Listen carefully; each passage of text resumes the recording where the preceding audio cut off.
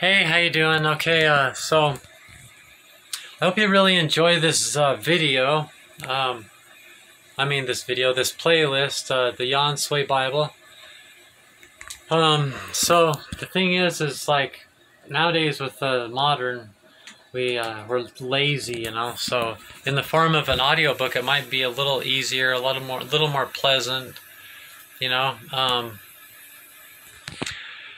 So there, you know what apocrypha means. So I've included apocryphal and pseudepigraphical, and there's videos that I've done and everything. If you just listen to it all the way through, you know, like listen to 20 minutes a day or something, then it's all like pretend like the whole playlist is one book, you know.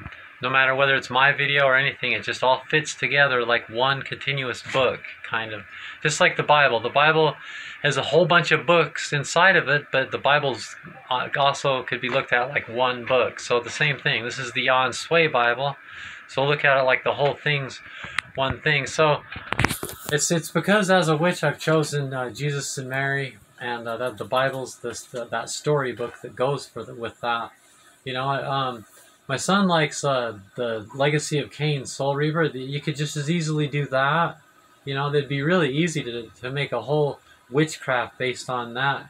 You know, you know, some of the most powerful truths are fiction, you know. Like fiction, you know, if the power that comes with knowing that these are fictional characters, the people in the Bible and stuff, they're beautiful fictional characters based on a little bit of reality, you know. So that makes it even better.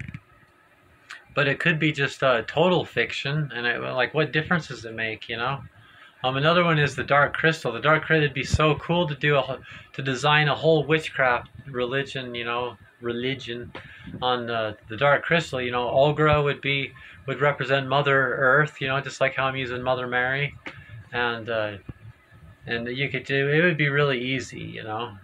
Jen could be like a prophet, like Bob Marley is to me now, and you know, things like that, you know. But I'd already, you know, gone on a mission and studied, and I already have all this information down my hatch, you know. So this is what I've done. So I hope you enjoy the Yon Sway Bible.